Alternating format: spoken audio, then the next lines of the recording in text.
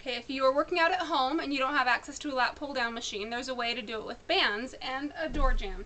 So what you're going to do is you're going to wrap your band around your door like that. That's going to be our anchor.